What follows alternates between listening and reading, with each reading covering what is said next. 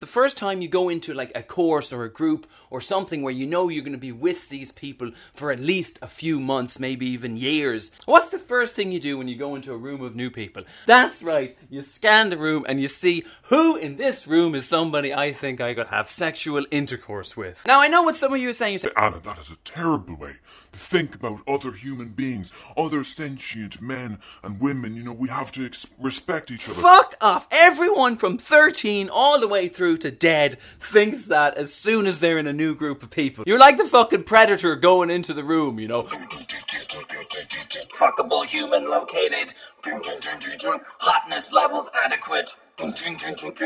Warning, warning. Target self-esteem at dangerously high levels. Move on to weaker target.